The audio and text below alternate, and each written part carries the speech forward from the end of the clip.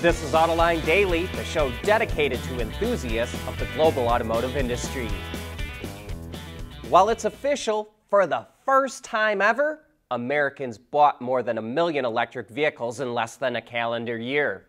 The National Auto Dealers Association reports that sales of EVs in the U.S. through November hit 1,007,984 units. That's up 50.7% compared to last year, while the overall market, including ICE vehicles, was up 12%. So, EV sales are growing 4 times faster than the rest of the market.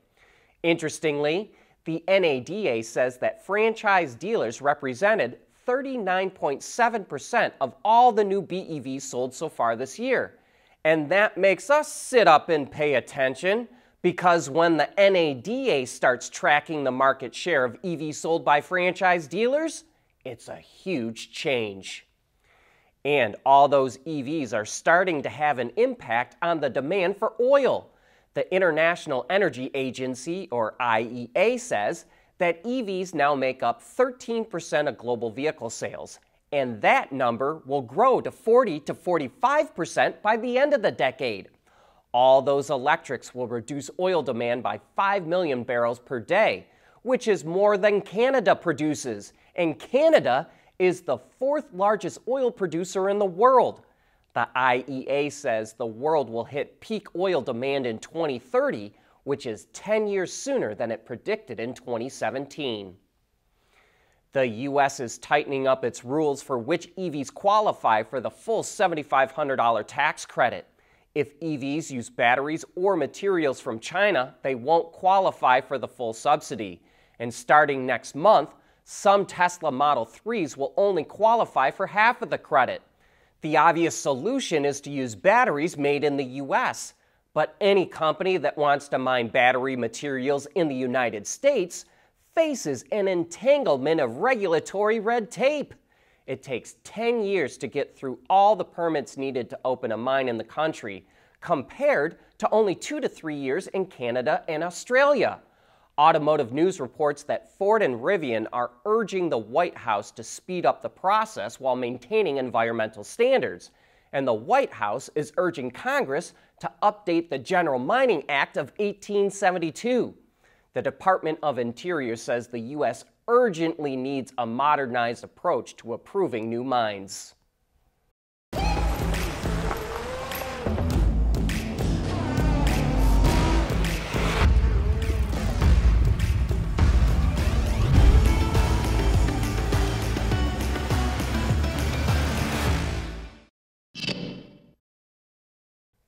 GM wants its salaried workers back in the office.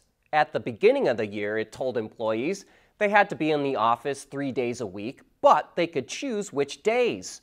But now CEO Mary Barra says they have to be in the office Tuesday, Wednesday, and Thursday at a minimum, as long as they live within 50 miles of the office. The new policy goes into effect on January 8th. GM says it's making the change, quote, in order to meet critical business needs and retain company culture. But while GM is trying to get workers back into the office, Lamborghini is shortening the work week for people on the line. The automaker just reached a deal with Italian unions where workers on 2 shifts will alternate a 5-day week with a 4-day week, cutting 22 days from their schedule each year.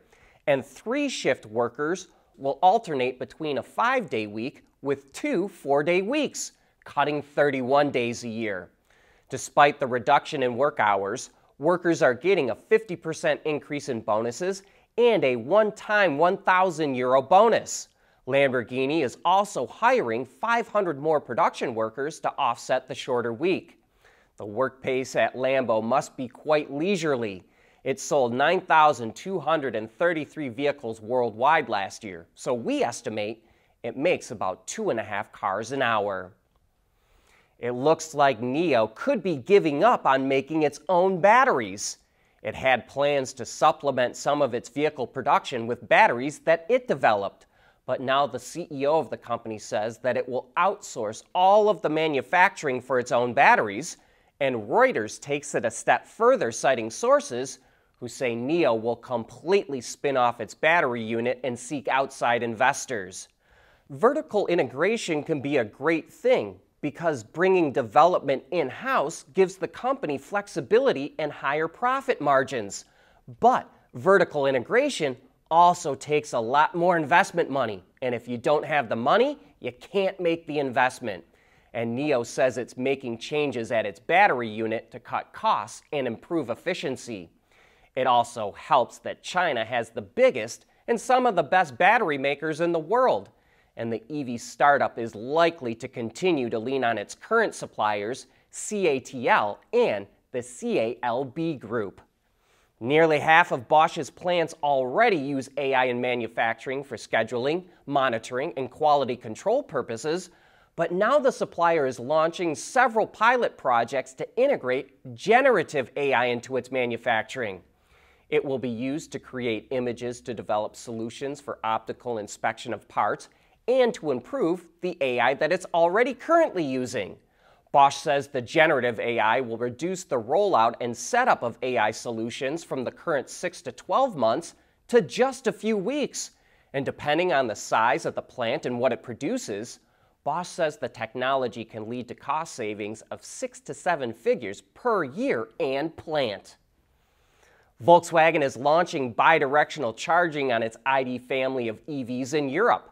Any model with VW's larger battery pack, which has 77 kilowatt hours of usable space, and ID software 3.5 or higher, now has the function. Models that have already been sold can also unlock bi-directional charging with an update to the new software. However, VW doesn't say if it can be done with an over-the-air update or if you have to take the vehicle into a service center. At first, it will offer a vehicle-to-home function, so your car can supply power to your house if you need it, which also requires an integrated home energy management system and a home power station. Customers could also add in solar panels and a battery storage system as additional sources of power for a home. In the future, VW says it will add the ability for its EVs to add power back to the grid as well. And we think if more people actually knew you could earn money by doing that, EV adoption would pick up. Depending on where you live in the world and what your utility offers, we saw estimates that people could make as little as $120 in the US, but as much as $3,000 a year in Denmark with bi-directional charging. And it's not just for EVs. Stationary storage systems can also be charged during low demand times and then sell electricity back when demand is high. I think that's why we're seeing so much activity in this field, and now Daimler Truck is creating energy storage systems from old electric bus batteries. 28 packs that are no longer suitable for use in its e-Citaro buses are combined together for over 500 kilowatt hours of storage capacity. These storage systems could really be used for any number of applications, but one interesting scenario Daimler presents is using the units to store new batteries as well. The idea is a fleet would have a new battery in the storage unit, so it only operates at low loads until it needs to be swapped out with an end-of-life battery, or it's there just in case of an emergency. That brings us to the end of today's show. Thanks for tuning in.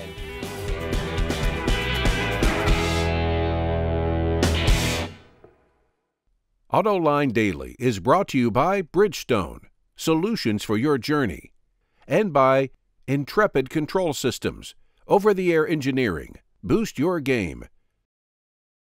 At CES January 9th through 12th, 2024, Intrepid's looking forward to seeing you at our booth 3666 Las Vegas Convention Center in the West Hall. We'll be demonstrating the latest and greatest in software-defined vehicles and zonal architectures, automotive Ethernet technologies like 10-base T1S and multi-gigabit.